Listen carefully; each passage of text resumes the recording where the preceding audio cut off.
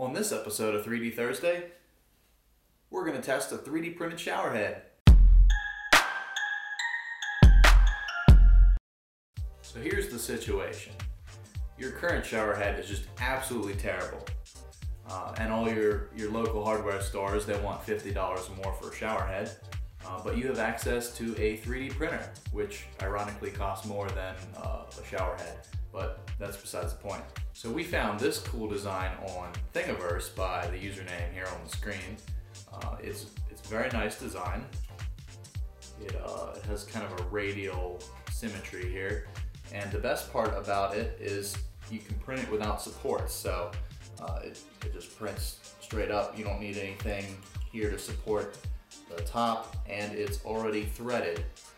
So you can take it off, and before it even cools down, you can thread it onto your shower and start using it. So let's take a look at it in action. So we're here reporting from a random bathroom.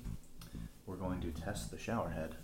So this shower head threads on any standard 1/2-inch shower pipe. Looks really cool when you spin it.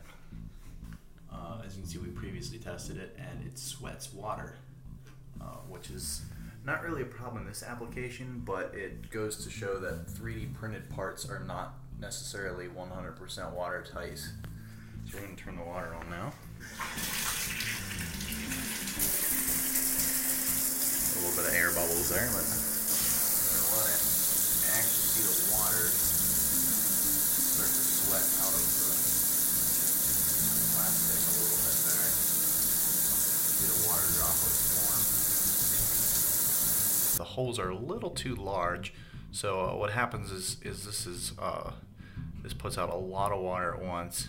Water droplets form from the really tiny leaks in the plastic. But as for the functionality, the nozzles actually work quite well. The only problem with this design is it does not have a pivot, so it's fixed. And in this particular shower, actually puts it towards the back, but you have to stand right here to be able to utilize it.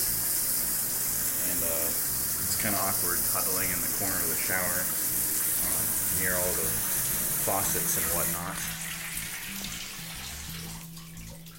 There you have it, a 3D printed shower head. So as you saw by our demonstration, it is functional, but it might not be very practical. First problem we have here is it is not 100% watertight.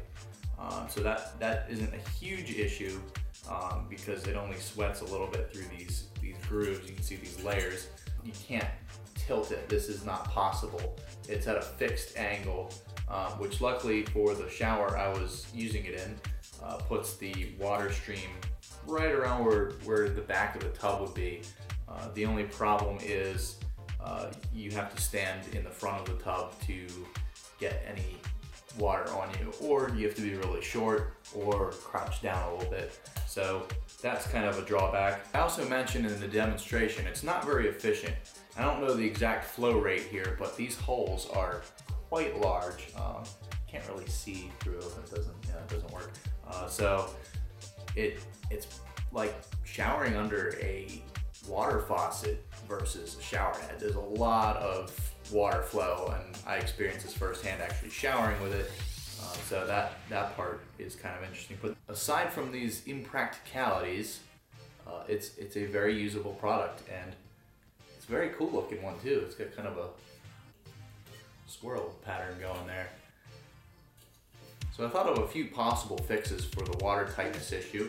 One is that I could change the settings on the printer to make the plastic bond together better. This might either be changing the temperature at which the plastic's extruded, which might cause it to melt together better, or we could do a change in extrusion rate, which would allow more plastic to come out, which might make the design not as the edges might not be as precise, but it might seal together better. That or a change in material, though ABS is generally it's one of the more flexible plastics, and it's a thermoplastic, so it can bend a little bit more without cracking and breaking, and it's obviously melts at a higher temperature. So those are all things to consider in future revisions. And for anybody out there that has a 3D printer, I encourage you to experiment with this and see if you get different results.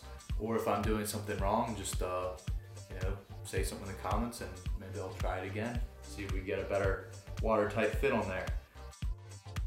This has been 3D Thursday. Catch you next time.